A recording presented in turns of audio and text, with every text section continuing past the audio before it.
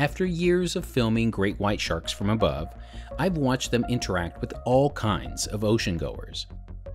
Each experience is unique, shaped by visibility, movement, and the location in the water.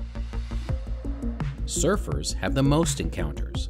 Those always make headlines. Boogie boarders, staying closer to shore, see sharks less often. And swimmers, they aren't too far behind. It's the kayakers, especially those that are fishing, that likely cross paths with them more than they realize. But here's the thing, most of these ocean goers never actually see the shark.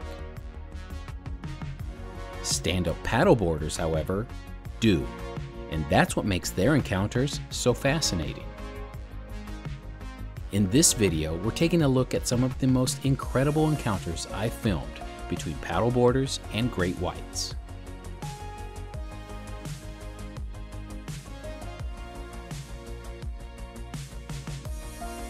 No one on the water gets a clearer view of great white sharks than a stand-up paddleboarder.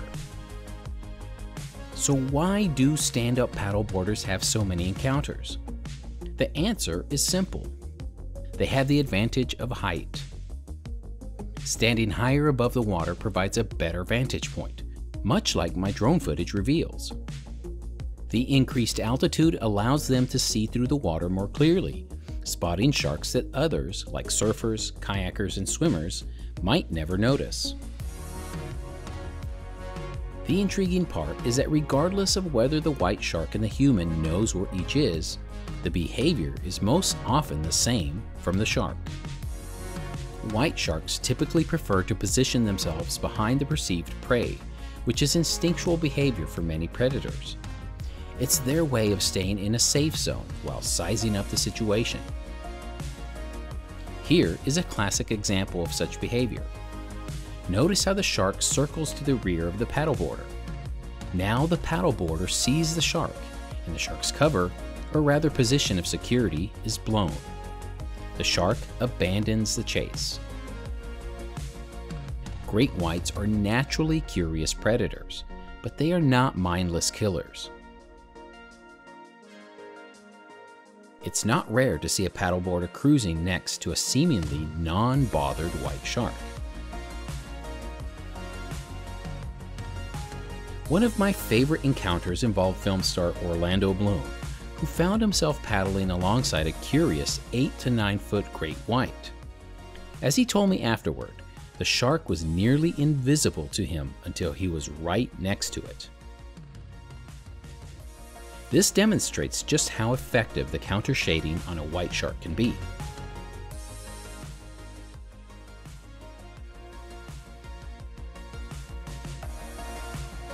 In this clip, the shark was right under his board, but he could not see it.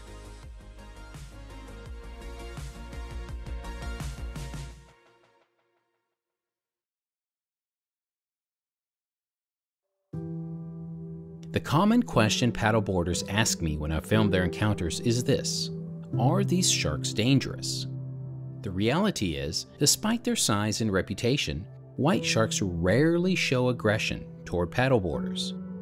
Most encounters I film happen in shallow areas, where young sharks, called juveniles, hunt for fish and raise.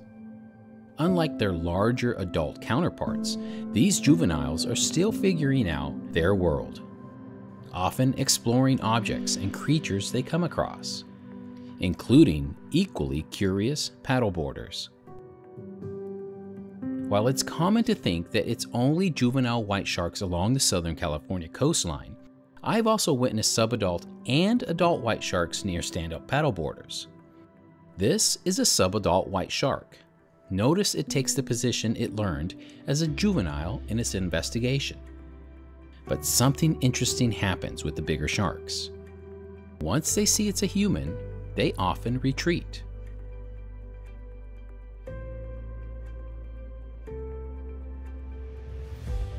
Here's another example. In this clip, the 12-foot white shark notices the human and bolts out of the area. Watch this. Notice the speed in which it does so. To the layman's eye, one could say these sharks don't want to be around humans. I truly believe that experienced white sharks know exactly what a human is. Here's the size difference between a juvenile and an adult white shark near shore. A bite from either is not a good situation to be in, but the latter is much more devastating merely because of the size. This image should reinforce the fact that it's not just small juveniles near shore in Southern California. Here's another. The size difference between these two is giant.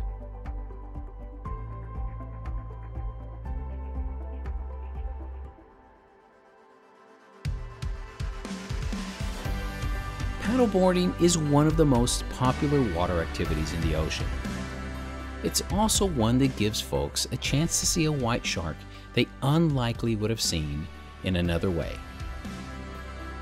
Most of the time, people are in disbelief when seeing one. I like to think the sharks are also in disbelief when seeing us. Coexisting in their environment means understanding how to protect yourself by taking in as much education about where sharks eat, where they gather, and how not to appear as their prey. People often ask, what would happen if a person fell off a board and splashed? Well, let me show you.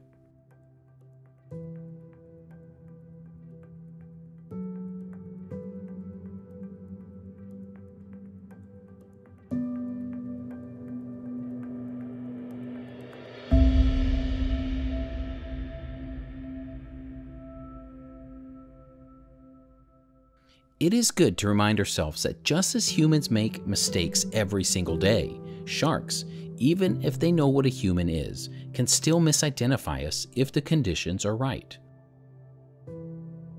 Paddleboarding offers an incredible opportunity to witness great white sharks in their natural habitat.